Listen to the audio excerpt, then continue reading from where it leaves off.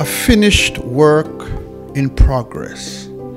This week, Pastor John takes another look at Romans 8 over a 6-day special of Think on These Things. Romans 8:28-30. And we know that all things work together for good, to them that love God, to them who are the called according to his purpose. For whom he did foreknow, he also did predestinate to be conformed to the image of his Son, that he might be the firstborn among many brethren. Moreover, whom he did predestinate, them he also called. And whom he called, them he also justified. And whom he justified, them he also glorified. 2 weeks ago on Think on These Things, we considered verse 28 in some detail. The Apostle Paul informs us in that verse that all things work together for good to those who are the called according to God's purpose. The reason why all things work together for their good is simply because of the fact that God is absolutely sovereign, and therefore no purpose of his can be thwarted. The calling referred to by Paul in verse 28 is the working of the everlasting purpose of God as it relates to those whom he chose in Christ from before the foundation of the world. We may be sure that all things work for our good, not only because we love the God who works all things, but more importantly, because the God who works all things loves us and chose us and carries us through the successive steps of the salvation process. Verse 28 is certainly one of the most remarkable in the entire Bible.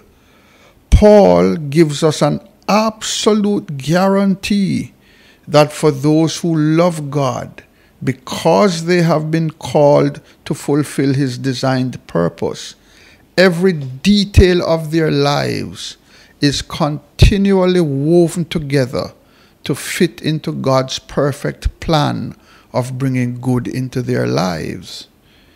But what is Paul's amazing guarantee based upon? How in the world can he be so confident that all things work together for good to them that love God, to them who are the called according to his purpose? In the next 2 verses, verses 29 and 30, Paul explains the basis of his guarantee and the reason for his great assurance. And he does so by using 5 words: foreknow, predestinate, called, justified, and glorified. For whom he did foreknow, he also did predestinate to be conformed to the image of his Son, that he might be the firstborn among many brethren. Moreover, whom he did predestinate, them he also called. And whom he called, them he also justified. And whom he justified, them he also glorified.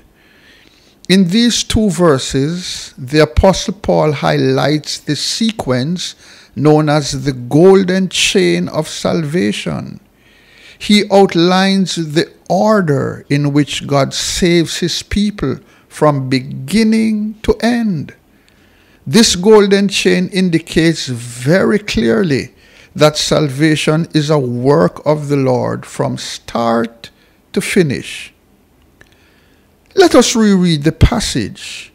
For whom he did foreknow, he also did predestinate to be conformed to the image of his Son, that he might be the firstborn among many brethren.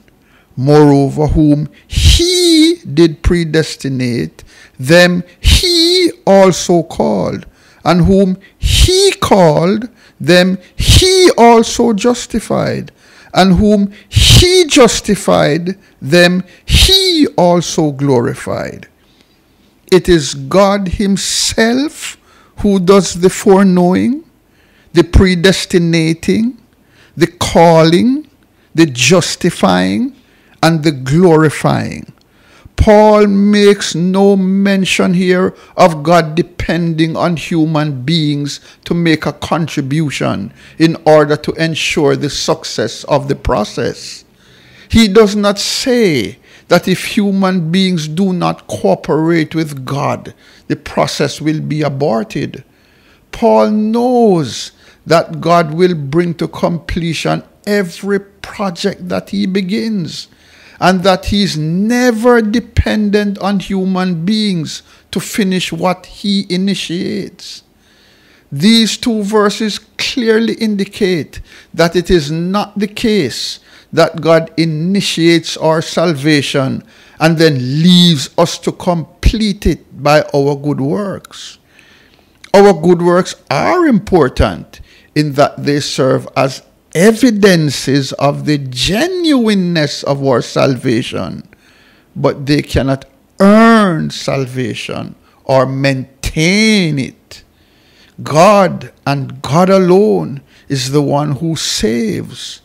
According to Hebrews 12 and verse 2, Jesus Christ is the author and the finisher of our faith, or the champion who initiates and perfects our faith, as the New Living Translation renders the clause. Paul informs us in these verses that the first step in the salvation of a sinner is God's foreknowledge of him or her. The word foreknow is the translation of the Greek word prognosko, which means to know before. The word, as it is used by Paul here, means more than previous knowledge. It means foreordination. This is exactly how the translators of the King James Version of the Bible have rendered the same Greek word in 1 Peter chapter 1 and verse 20. Where Peter speaks of Christ as the Lamb who verily was foreordained before the foundation of the world, but was manifest in these last times for you. The word foreknow here refers to God's act of designating persons to the position of saved individuals by the exercise of his deliberate judgment. Let me be very clear. When Paul uses the word foreknow in this verse, he does not mean for us to understand that God looked down the corridors of time and knew that there would be some who would make a decision to serve him after hearing the gospel, and in light of this knowledge, he elects them. Rather, when Paul says God foreknew us, he is speaking of God's knowledge of us as persons. He is speaking of God's decision to enter into a relationship with us and to set his love upon us. The reason why sinners believe the gospel and are saved is because God chose to love them. Only those whom God chooses to love in this special way can be saved, and all of those whom he has chosen to love in this way will be saved.